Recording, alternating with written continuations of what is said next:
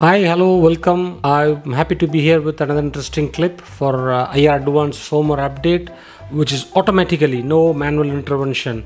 So let's begin how to do that.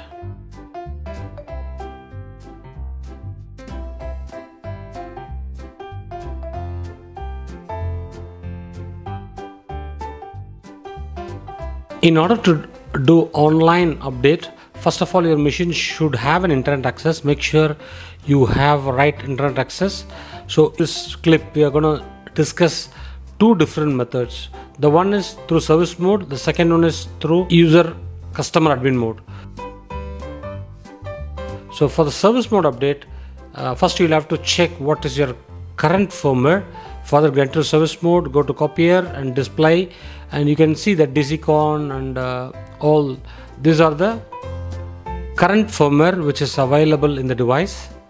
So it's good to check what firmware is available, then go to updater and click update firmware. So this is the method which will help you to do update to service mode. So when I click applicable firmware, so it brings me the list of numbers, list of firmware. So this is service mode. Even you can allow the customer admin to update the firmware without entering the service mode. So for that you'll have to go to system and settings and device settings and management settings and license and others.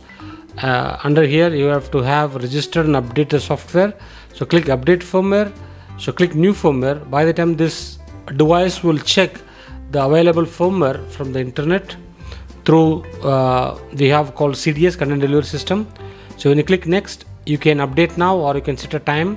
Also you can update your email address. So as soon as the firmware gets updated, you will be notified the status of it. So I have given my number, my details, and click agree. Then wait for the machine to respond. Now the firmware has been downloaded. It will start update when you click apply firmware. So there is a two process. Now we are applying a firmware which is updating into your machine. So the same time when you have a look on the device, also you can identify the control panel is responding and there is a updates going on. So wait for the machine to reboot. It reboots several times. Whenever each firmware gets updated, it keeps rebooting.